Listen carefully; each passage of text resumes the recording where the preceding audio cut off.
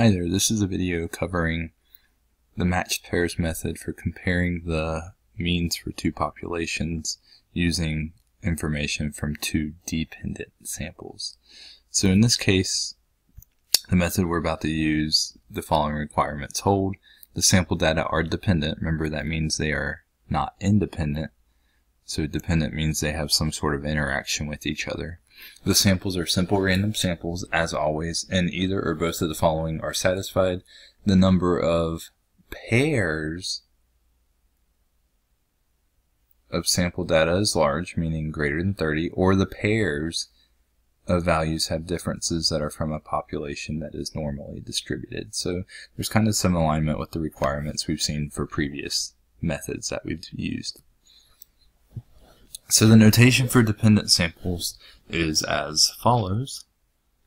D represents the individual difference between the two values of a single matched pair. So what we'll do is we'll take data from one sample and from another sample, and we'll pair up a data value from sample 1 with a data value from sample 2, and we'll subtract to find the difference. Mu sub x bar is the mean value of the differences for the sample of all matched pairs of data. Mu sub d is the mean value of the differences for the population of all matched pairs of data. So mu sub x bar is from our sample data, and then mu sub d is the mean value of the differences for the population, and that's what we'll actually be running our hypothesis test about, is mu sub d. That's what you'll see in our hypotheses. And then n is the number of pairs of sample data. So number of pairs is n. So when designing an experiment or planning an observational study, using dependent samples of paired data is generally better than using two independent samples, just because of the creative tactics that are used here in this method or process. Using matched pairs reduces extraneous variation, which could occur if experimental units were treated independently. So that's the power of this matched pairs method. So basically, we'll write out our hypotheses for our test, and then we'll get a p-value, compare it to the significance level, and go from there. To get our p-value, we will use in the Google Sheets spreadsheet the two variable stats tab, and then we'll type our data or our values into column A and then column B.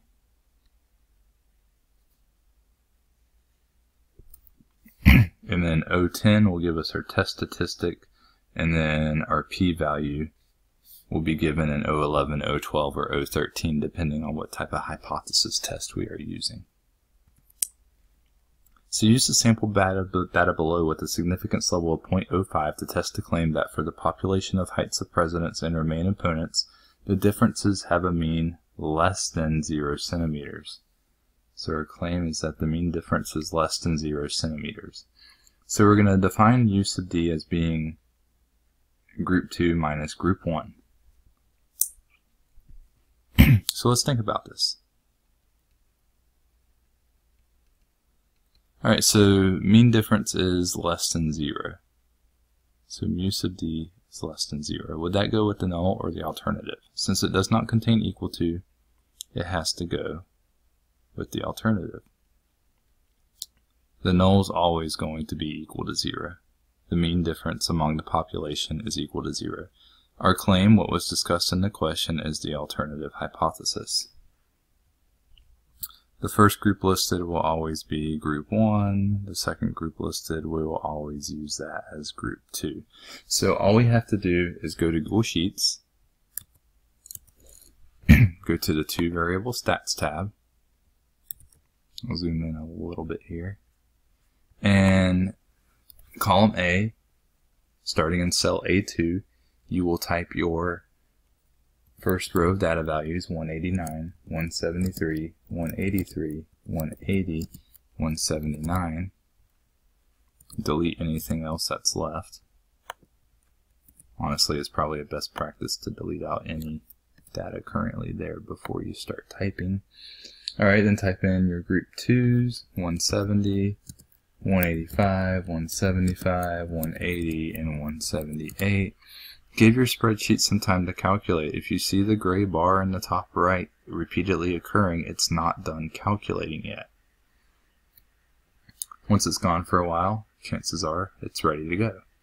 So you look down and say it cells O11, O12, and O13. Was this a right-tailed test, a left-tailed test, or a two-tailed test?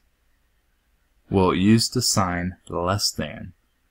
Less than means you use a left-tailed test. Less than indicates a left-tailed test. So you have 0.2819, and just because it's cool, the test statistic is negative 0.63.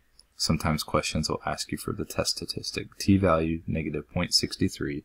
That is the test statistic. Remember, say test statistic 10 times fast. See how it works out for you. Alright, so my test was left-tailed. I probably should have indicated that here.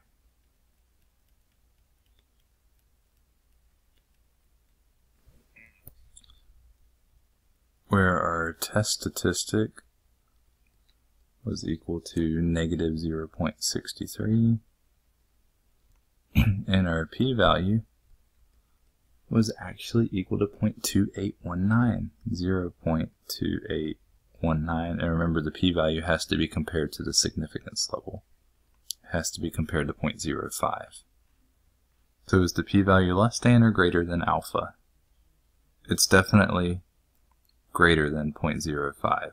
Since we're not under the limbo bar, we fail to reject the null hypothesis. We fail to reject H naught. So we fail to reject the null hypothesis.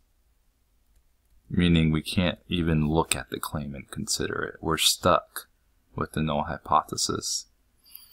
So there's not evidence to support our claim here. We say there is not sufficient evidence to support the claim that the differences have a mean less than 0. Which seems to be silly anyway, to say presidents tend to be taller than their opponents.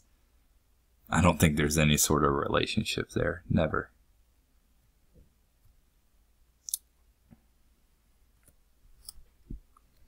So let's talk about a kind of interesting example. Data was collected from the number of hospital admissions from motor vehicle crashes on Friday the 13th of a month and Friday the 6th. At a 0.05 significance level, test the claim, there's our hypothesis keyword, claim that when the 13th day of a month falls on a Friday, the number of hospital admissions from motor vehicle crashes are not affected. And we're defining the mean difference as group 2 minus group 1. So group 1 will be my Friday the 6th, and group 2 will be my Friday the 13th. And then I have this list of all the different hospital admissions from motor vehicle crashes. 9, 6, 11, 11, 3, and 5. So your hypotheses will be what? Well, the claim is that number of hospital admissions are not affected. If that's the case, if the number of hospital admissions are not affected, that means the difference is going to be 0. A difference of 0 means no effect. And that's actually the null hypothesis. Alright, and then the alternative will be the exact opposite, not equal to 0. So what we have to do now is use Google Sheets. So let's go to Google Sheets and let's clear out our data that's in column A and B. Remember, we're on the 2 variable stats tab. So starting in cell A2, type in group 1's data values. Make sure you click enter after each entry, not the down button.